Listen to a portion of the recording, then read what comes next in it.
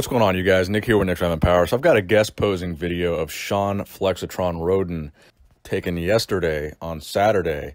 And here we are almost 7 weeks out from the Olympia now. So this is a pretty good indicator of the conditioning that Shawn's in compared to some of the other guys. I mean, we've seen William Bonac.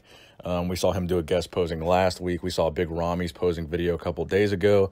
So we have a good idea of a lot of the top 6 guys, really, how they're looking. And I would like to give a little shout out to the fan that sent me this. His Instagram username is D_more.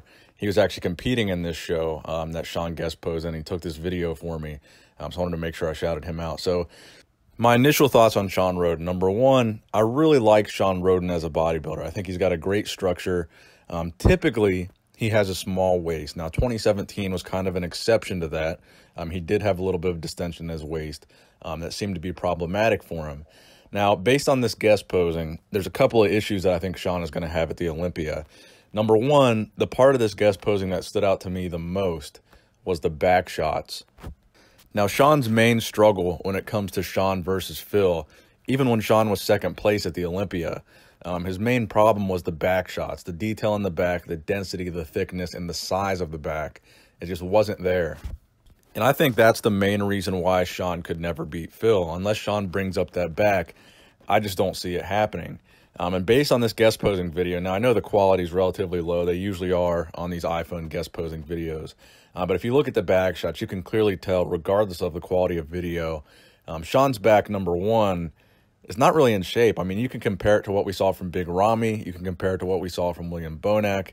The glutes and the hamstrings are just completely not conditioned at all yet.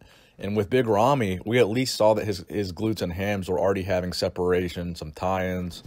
So I think that's a good indicator. If, you know, a 300-plus pound guy like Big Rami is already starting to dial in his glutes and hams, I think a smaller guy like Shawn Rhoden should have already had those things dialed in. So that's the first thing I noticed was the glutes and hams just look really watery and maybe not where they're supposed to be at almost 7 weeks out. And then, of course, in those same back shots, if you look at the upper back and you compare it to Phil Heath, now, granted, we don't have a guest posing video of Phil Heath to look at, so it wouldn't be a fair comparison. But just looking at any photo of Phil Heath's back compared to what you see from Shawn's, it's just a simple matter of the thickness. It's just not there. And like I mentioned earlier, last year he had an issue with his gut. The thing that I'm seeing in a lot of these poses here is that it appears the most watery and least conditioned part of Shawn Rhoden right now is his midsection. I mean, his midsection appears very watery to me. Now, in my prediction video for the 2018 Olympia, my early prediction video, I had Shawn Rhoden slipping a few placings. And based on what we're seeing here, I would still keep that prediction. I think Shawn Rhoden could potentially slip out of the top 6 if he doesn't come correct. And I think that's something that's, you know, certainly looking like a possibility at this point. So let me know what you guys think about how Shawn Rhoden is looking at this guest posing. Again, we're almost 7 weeks out right now from the Olympia. So let me know what you guys think in the comment section below. Please give it a thumbs up if you enjoyed it. Nick Strength and Power, signing out.